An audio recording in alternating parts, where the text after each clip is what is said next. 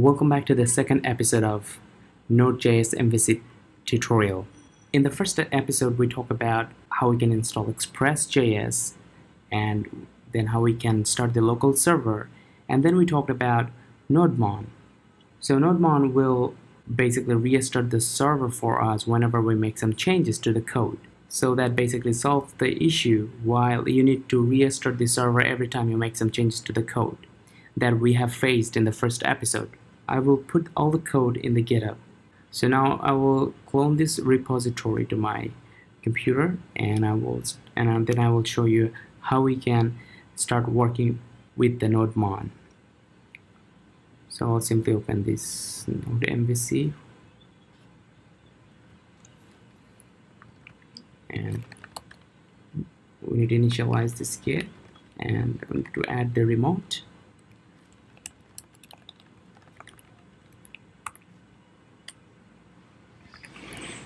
Then we need to pull the code from GitHub, from Git.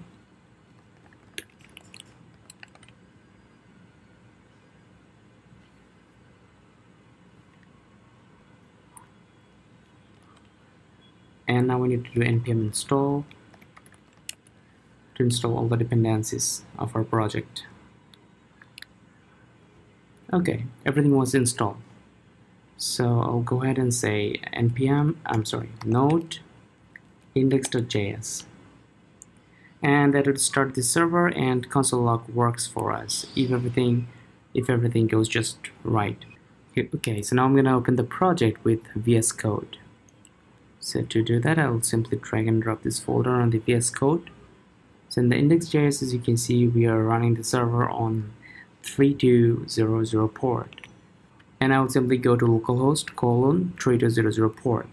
And as you can see that we have the output from the previous episode, hello world, great test, whatever it is. What I'm gonna do, I'm gonna stop the server that we are running using Node. So Control C, that will stop the server. To make things easy for us, we will install Nodemon globally. This will allow us to use Nodemon from any project without the project dependency, as we have Nodemon package globally in our system. So let's do it. npm install Nodemon and -g. So this -g flag stands for global. That means Nodemon will be available from anywhere in our computer. So I'm gonna hit return, and it will install that for us. Okay, so that now we have the Nodemon.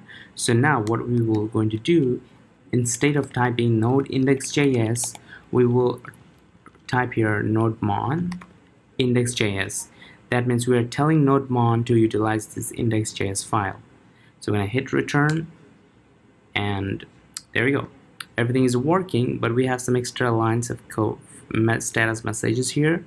So we're gonna hit the refresh button, and we're gonna change some text here. So that means like we made some changes to our code on the file, and as you can see that Nodemon automatically restarted the index.js file, and it will also tell you what command it runs. So that was node index.js. So if I now simply hit refresh, I can see what changes that we have made in the file. So Nodemon basically will watch on all the files we have, and once we change those files, Nodemon will automatically restart the node server for us, and exactly that is happening here. So that solves the problem where we need to restart the node server each and every time we make some changes to the file, and things are made a whole lot easier for us by Nodemon. So thanks for watching this video, and in the next episode we will talk about npm scripting.